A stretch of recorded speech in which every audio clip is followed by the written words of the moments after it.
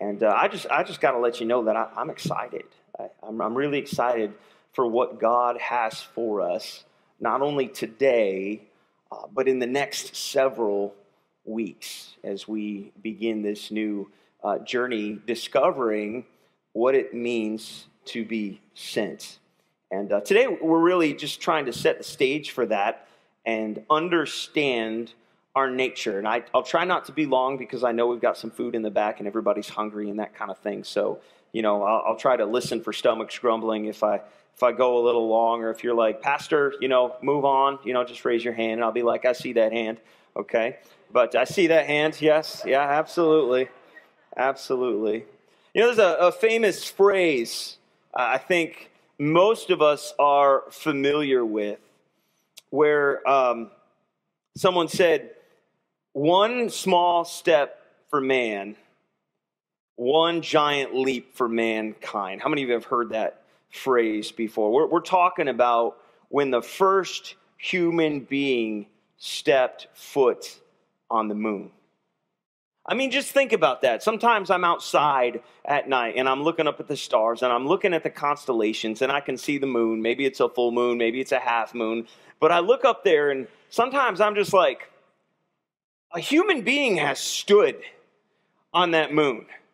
And I'm just like overwhelmed by that thought. I don't think I'm alone. I'm just like, my goodness, imagine just like all the work and effort that went into putting a human being on a moon, like the Apollo 11 space rocket, 1969. Neil Armstrong, the first person to set foot on the moon, plants a flag. Can you imagine what he would have been feeling? Like he'd been training with his team for like a year and a half, and in all the money and all the training and all the everything else that went up there, and finally, he and his team successfully accomplished that mission. They did what they had set out to do. I think about that. That's just amazing to me. I also think about, like, have you ever seen like Mount Everest? Anybody ever been to Mount Everest? Just curious. Right? But you've seen it on pictures and in photographs and National Geographic, and maybe you've watched the movie Everest, or, people like this giant mountain, and somebody somewhere said, I wonder if I can make it to the top of that thing. Like, I don't know what they're thinking, but like, I wonder if I can make it to the top of that thing. And so they go into training and they have a team and they work so hard, and 29,000 feet. And in 1963, Jim Whittaker would be the first among a U.S. team to also plant a flag atop Mount Everest. And I mean, those are just a couple examples. I mean, you got people flying around the world, you got people sailing around the world, you got people discovering all types of new and different things. And if you look back over human history, you'll discover these moments, right? These feats where men and women were sent off to accomplish absolutely extraordinary things. And even still today, like there's this drive within the human spirit to go, to discover, to explore. It's almost as if it's an innate part of human nature. And yet when we open the Bible and we look at Genesis and the creation account, we see this is literally how God created us. It's a thread that is woven throughout the scriptures.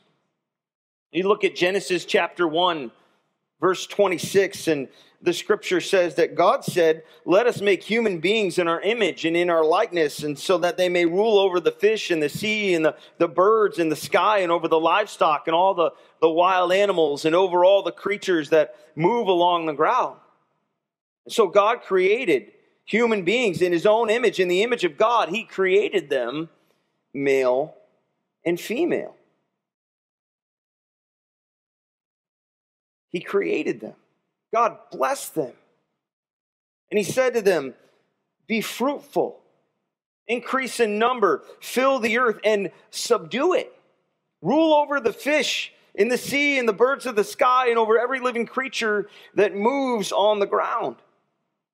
And God said, I give you every seed-bearing plant on the face of the whole earth and every tree that has fruit with seed in it. They'll be for your fruit, for your food, and to all the beasts of the earth and all the birds in the sky and all the creatures that move on the ground, everything that has the breath of life in it. I give every green plant for food. And it was so. And God saw, he looked at all that he had made, everything, human beings, all of creation. He looked at it all. And it was very good. And there was evening and morning the sixth day. Now I want us to keep in mind, as we see here in God's act of creation, especially that of human beings being made in his image. And what does he do? He sends them into creation to partner in his rule over creation. Male and female, they're created and they're sent. And they have dominion. This rule of creation that we see unfolding in this narrative. And as we see that, I want us to understand that's not so much domination or dominance as it is care. There's a guy by the name of John H. Walton, and he writes, more than anything else, subduing and ruling gives people the mission of bringing order to their world as God has brought order to the cosmos. Just let that sink in. Human beings are created with this innate sense of being sent, of bringing things into order, of helping things flourish, like we see in this passage with Adam and Eve. And when we do that, like when we help things flourish, when we order and structure things and help them to be as God intended to be and care for them like he intended us to care for them, we reflect our Creator, the image that he created us with.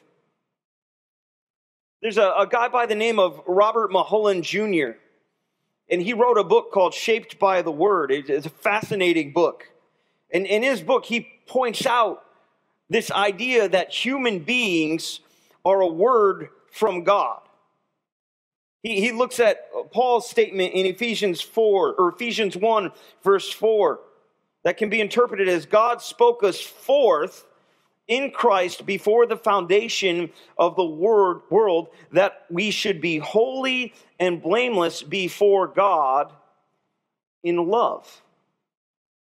God spoke things into existence. He spoke us into being. The implication being that if he spoke us into existence, he did so with a purpose. And that purpose is that we reflect his nature, his image to all of creation. That image is seen in both who we are and what we do. It's how we shape the world as spoken words of God.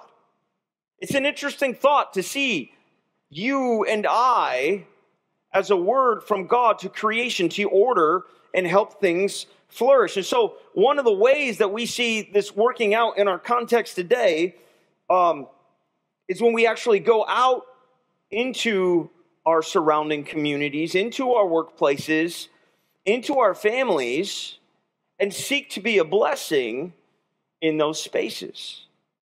That's how we reflect the character and nature of God. That's how we live into our sentness.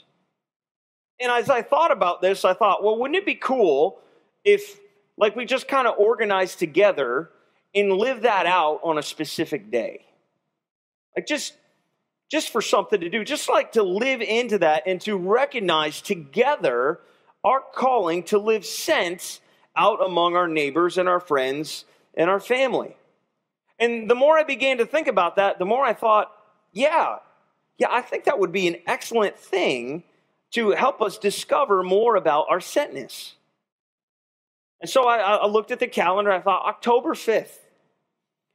That's an away game for Clemson. So October 5th, I thought that's a good day, right? We're going to go out into our community and we're going to try and bless people. We're going to try and shape people and order and craft things in a way that would honor God and help people in our community flourish.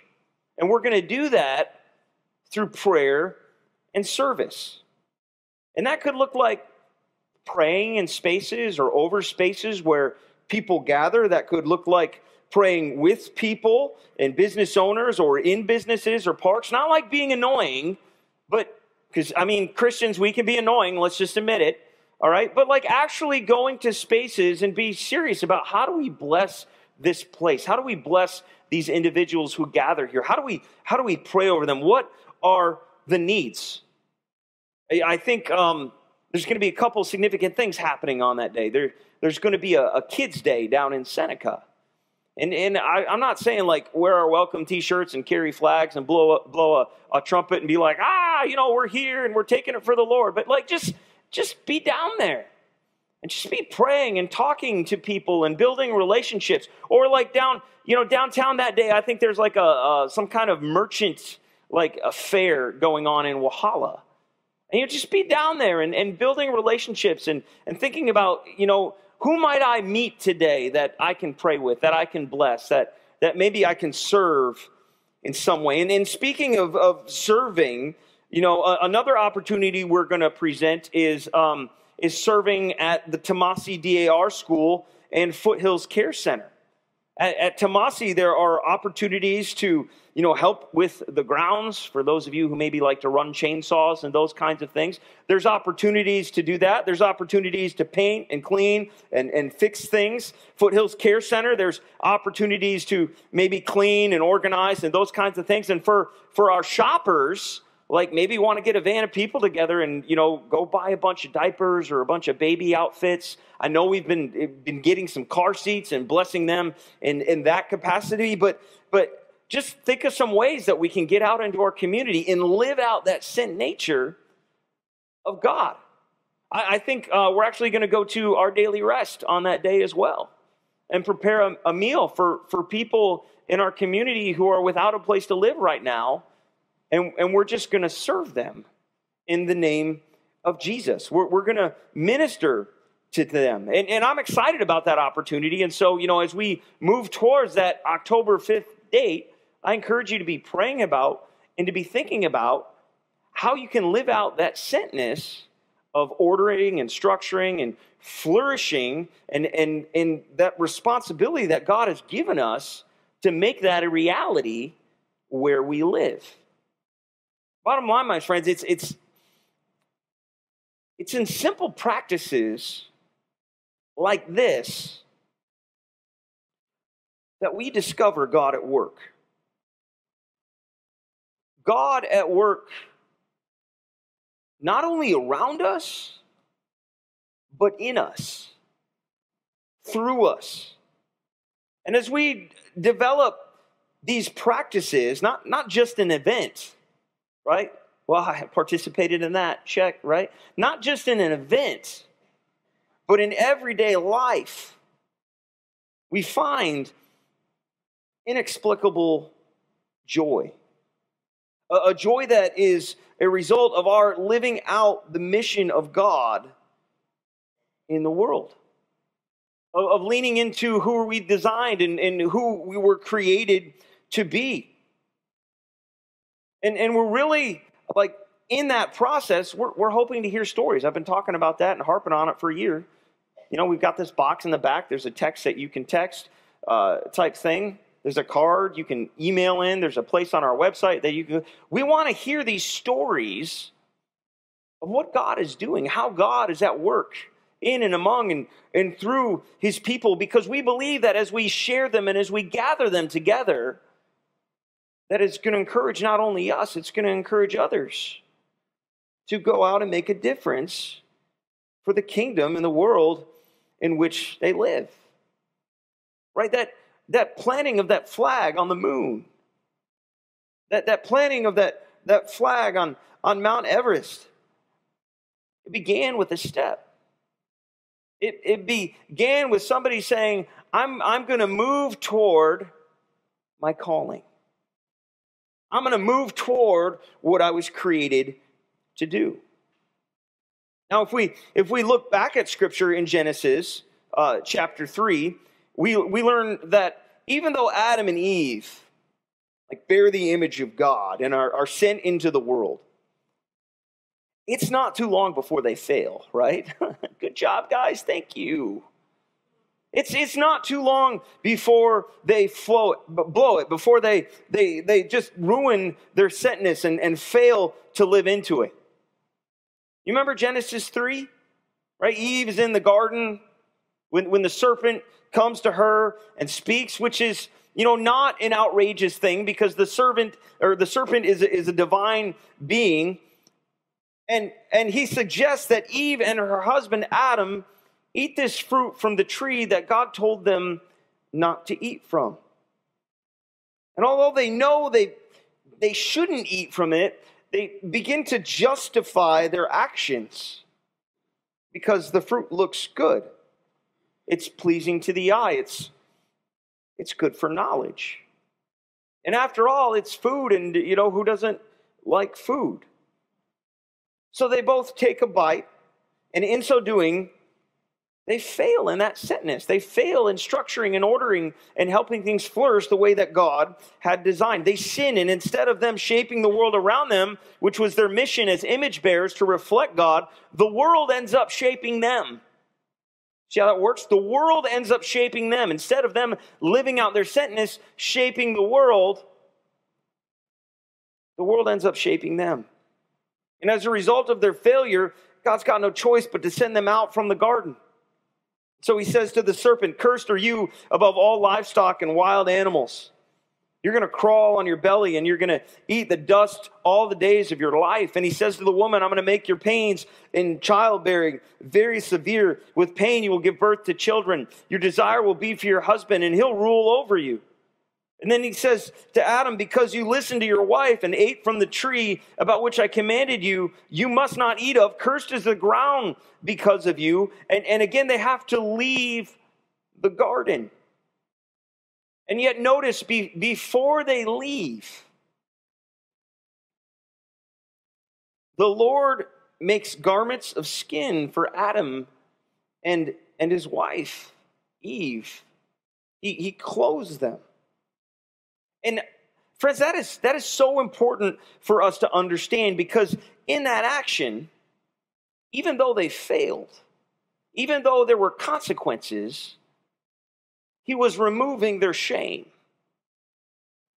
He was removing their shame. No longer would they feel the guilt of shame because of their nakedness, but God would cover them. And although they failed in their sentness, if you look at the text, God never curses them. In fact, this is so important because in the very next chapter, God actually blesses them with children. And those children continue to call on the name of the Lord, and their children call on the name of the Lord. That's captured in Genesis 4:26, which says, "At that time, people began to call on the name of the Lord." I mean, here's your sign. It's right there. And even though they failed in their sentence, even though we often fail in our sentence, we recognize from the very beginning, God doesn't just leave us there. He's still at work. He's still moving. He's still shaping. He's still ordering the world. He's still using us to do that. I think about it like Peter, who when Jesus predicted his betrayal, when he said, "Peter, you're gonna deny me. You're gonna run away. You're gonna turn against me. I know you're all gung ho, and you said never. I'm never gonna turn away from you, even if I die. Peter, you're gonna deny me." And he says, "No way. It's not gonna happen."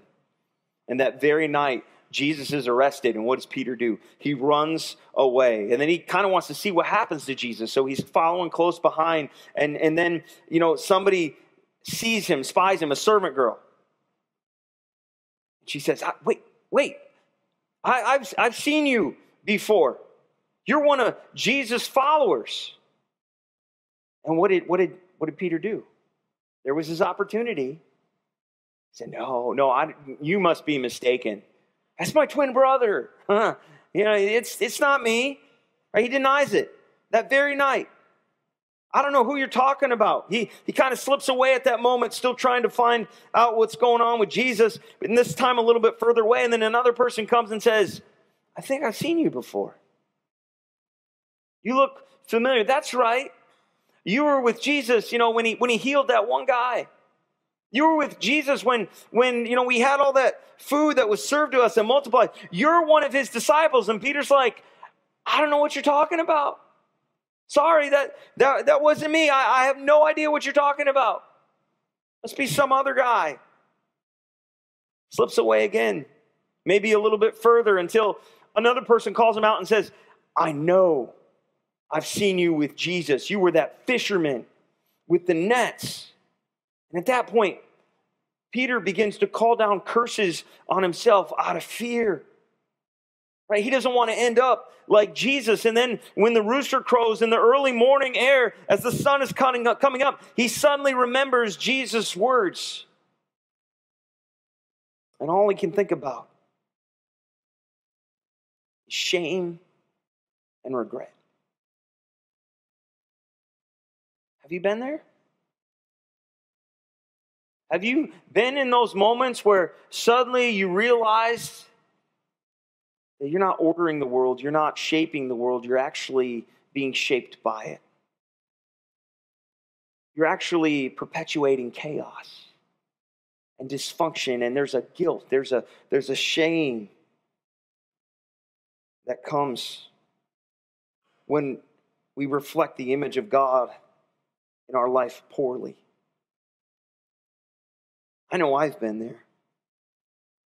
And yet God doesn't desire that we sit in that shame, but that we move on from it. He wants to redeem that sense of shame and use it to teach us something about ourselves and others, just like with Adam and Eve, who didn't give up, but continued on to bless.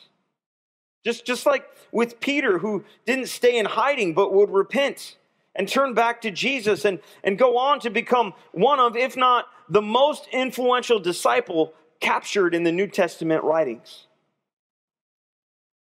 My friends, if you failed, right? If you're here this morning or you're watching online, and maybe you failed in some capacity, whether that's doing something you shouldn't do or failing to do what you know you should have done to help order and shape the world and help it flourish,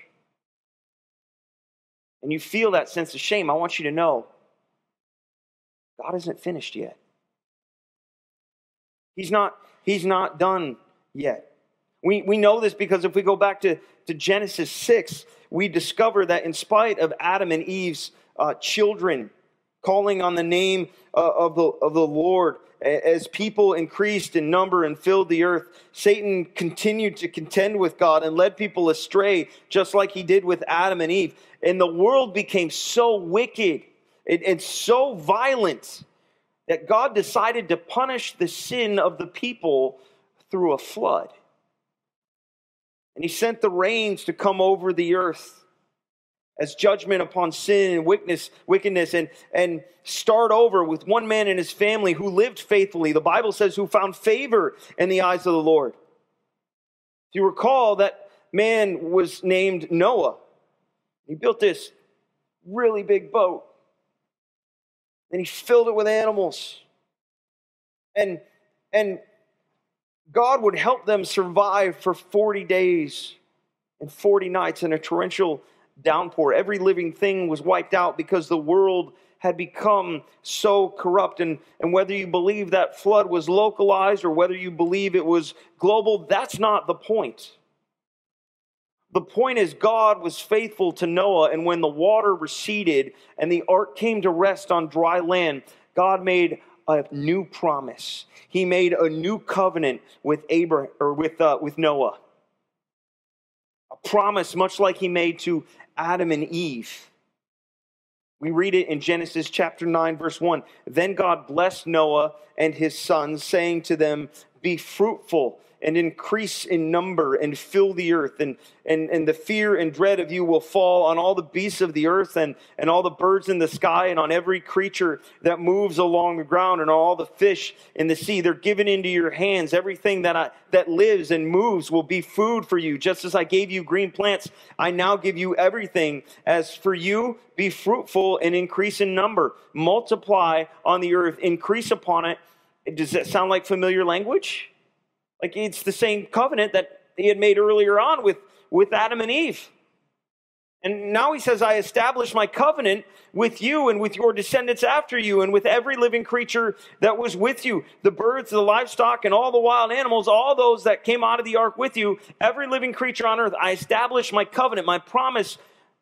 Never again will life be destroyed by the waters of a flood. Never again will there be a flood to destroy the earth.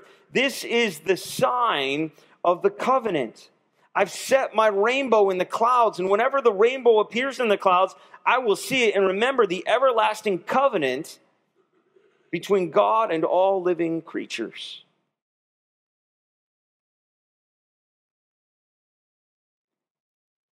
And what we see here, friends, is God sending people out again, just like he sent them the first time. We see God sending them out again.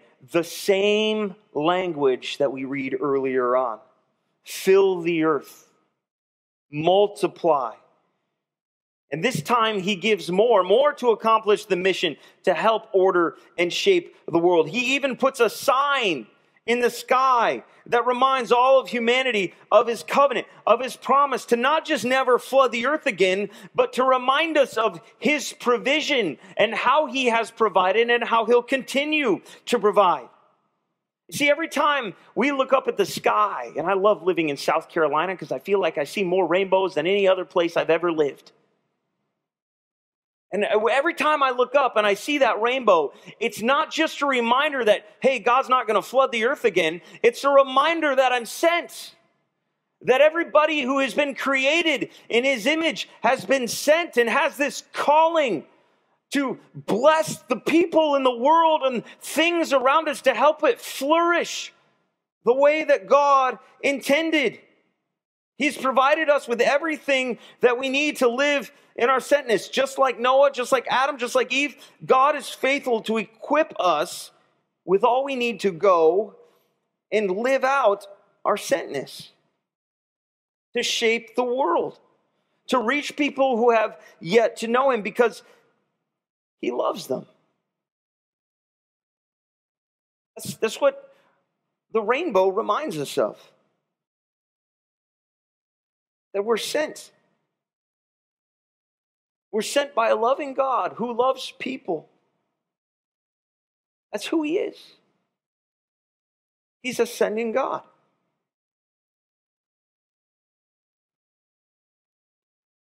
When I was 11 years old, my dad started letting me walk around the woods with him. And he would give me this single shot 410 that would break down, and I think I mentioned it a few weeks ago. And you know, I'd carry it around the woods with me, and then when we happened upon a squirrel, he would give me a shell. We'd put it in the shotgun, and I would have a chance to shoot the squirrel. We did a lot of squirrel hunting in the early days, and many Saturdays we're out tromping around in the woods. And Dad even had a friend that would go with us on occasion. His name was Bob, and for whatever reason, Bob took a liking to me. He didn't have any grandchildren of his own, and he took a liking to me. And I remember the day there was this family heirloom that he had. It was a knife, a buck knife he used for dressing deer. And he gave that to me, and it was special. I still use that knife today. And I remember a little while later, he gave me this .22 rifle because we had spent so much time squirrel hunting. A little pump action, kind of old school type thing. And years went by after he had given me those things. And every time I'd bump into him on occasion, he'd ask me, "Are you using it? Are you squirrel hunting? Are you using that .22 rifle I gave you to squirrel hunt? Are you using that knife that I gave you to, are you using it? Because if I used it, it blessed him. It made him feel good. Like he passed it on to somebody who was worthy of receiving those things. He'd equip me with something. And when I used it, it brought him joy. I don't know if we see that connection here. But in the same way that Bob had equipped me for hunting and for being outdoors and for the mission, he wanted to see me going, actually living into it. And I kind of think God feels the same way when he gives us gifts and talents and abilities. And we use them for his kingdom, for his mission, for his purpose. He desires for us to be going, to be using what he's blessed us with to bless others. Think about it. What do you have? What has God given you that you can use to help other people find a relationship with him and his people? Perhaps it's a gift, perhaps it's a talent, perhaps it's resources. But whatever it is, we're called to use and develop what we have so as to shape the world. God has equipped us.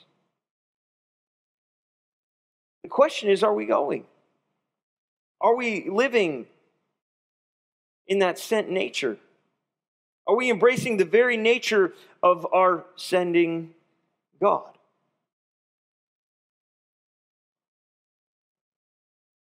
Now, I know this hasn't been a super long message this morning, but I know it's an important one. It coincides a little bit with last week and the church caring for the hurting by reaching out. But, as we close this morning, I want to leave us with just a couple of thoughts. First, it's been said that one can hardly read 5 chapters in the Bible without seeing the mission of God. You can hardly do that. You can hardly read 5 chapters in the Bible without seeing the mission of God. So I want to challenge us in the next few weeks that as we read the Bible in our personal lives, with our connection groups, with our families, and those kinds of things, to look for the mission of God in the text, who he's sending, where he's sending, how he's preparing the individuals that are being written about. And then share that. Share that with people around you. Share that with your family. Share it with your spouse. Share it with your friends. Write it down in your journal or maybe post it on social media to remind yourself and others that God is a sending God. And as we bear his image, we too are sent. Secondly, I would encourage us that when our connection folders come around,